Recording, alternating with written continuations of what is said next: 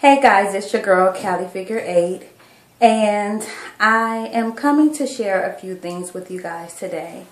One of them is a little dilemma that I've been having with mixed emotions as to whether or not I should have weight loss surgery.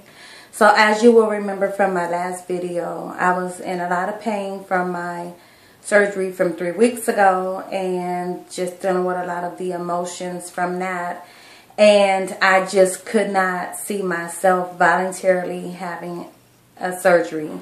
So I've been going back and forth because when I'm feeling bad or I'm out of breath or I'm in pain, I'm like, oh no, there's no way I could do this. I just can't. I can't go through surgery electively.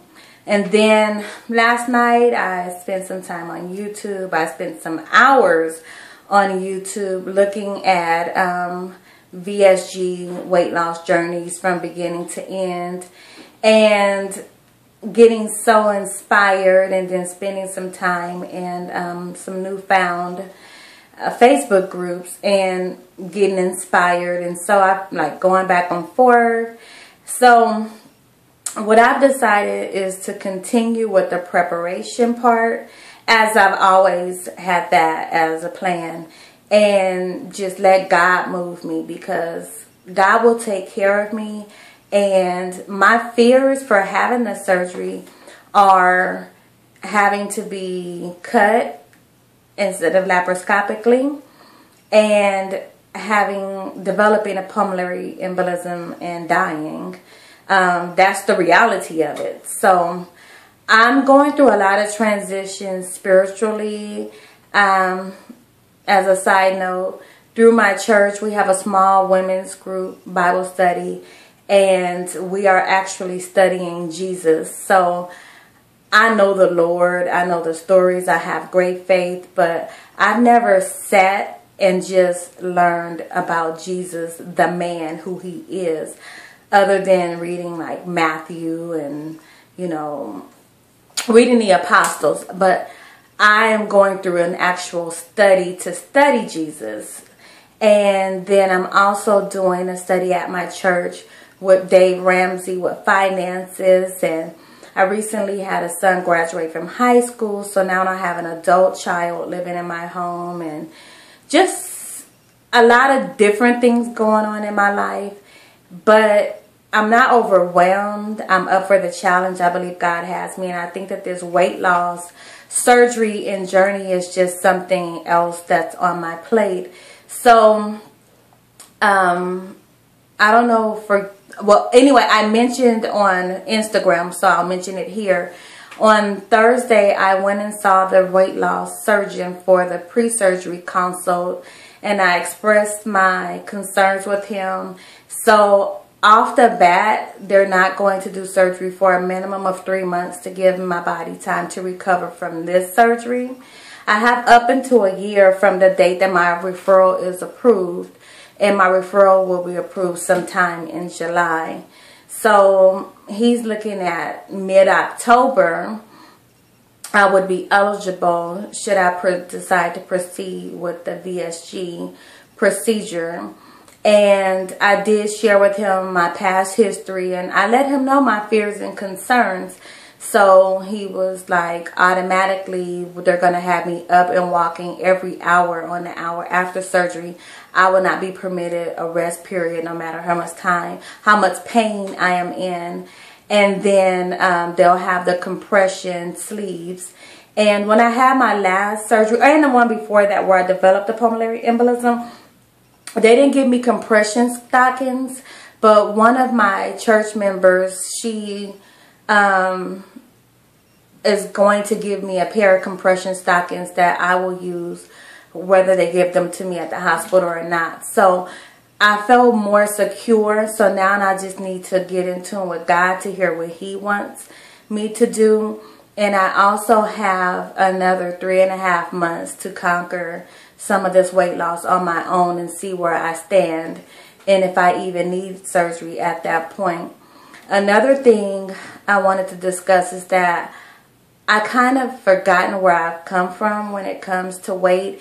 I've been overweight for my son is 18. I've been overweight for 17 years.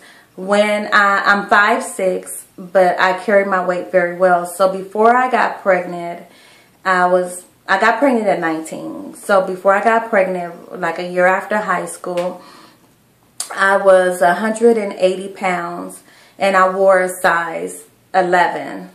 Some 10s, but then it's like, back then we wore Levi's. I think Levi's 512s. I think that was, or something like that. But I think they were 512s. And I wore a size 11 and they fit my body nice. I think in Guess jeans, I mean, I'm really dating myself. When I think Guess jeans, I wore like a 32 or a 30. Anyway, I wasn't really big. I was 187 pounds. I was 180 pounds when I got pregnant. I was 187 pounds to the day of delivery. I left the hospital at 179, and at my 6 week or 4 week, I had a C-section, so I forgot when I went back. But at my checkup, when I was clear to go back to work, so I guess that was an 8-week checkup, I was 155 pounds. So I was like back to my high school graduation weight with a baby, and I took that to the head and got out of control. Ended up not working and going to school full time, living with my boyfriend, cooking dinner, eating dinner before he came home to make sure it tastes right, then eating dinner with him, not exercising. I was going to school during the day, so I was in school from 8 to 12, came home and was just sitting around the house with my baby and snacking and eating. And before I knew it, when my son turned 1, I was 189 pounds. I'll never forget crying on the bathroom floor, telling my mom I was 11 pounds away from 200. And my weight has progressively increased since then, all the way up to 278. But with that said, my highest weight ever was 278. And then I would fluctuate, go down to 260, back up to 268, 278, 271, whatever, back and forth. But in one of my Facebook groups, they did a throwback Thursday, and someone posted a picture of me that I'm going to post at the end of this video. And I could not believe the difference in the weight loss. So for those that are just tuning in, my stats are my highest weight is 278. When I started my options classes at Kaiser, I was 273. And I got down to 258 maybe a couple of weeks ago. And I want to touch on that in a moment because I'm not 258 anymore. So I saw pictures, but it was reassuring to me to see how I used to look and how I look now in the comparison, because I do feel like I look different. Even though I haven't lost a whole lot of weight, I do see a difference. When I saw that picture, I was like, oh wow, I really have lost weight. And it was important for me to see that and experience it, because I was when I came home from the hospital, my surgery was 3 weeks ago, so I've been home for 2 weeks because I had to stay in. I was in the hospital for 6 days, so I came home like 2 weeks and 2 days ago or something like that, 2.5 weeks ago. I was 258 pounds, and I was like, oh my God, I lost 20 pounds. I'm in my 250s. I have not been in my 250s since I graduated from school in 2008. Since 2009, I was 258 in 2009. I remember that because my cousin was getting married and I needed to get into a dress that I still haven't gotten in because I didn't lose the weight. So we're looking at what, 5 years that I haven't been in my 250s. So I was like, I'm so close to 260. I was so nervous. I'm watching what I'm eating. I'm probably not eating enough. And because of I have my surgery traditionally, I haven't been released to start walking. I can start walking next week Sunday, when it'll be a month after surgery.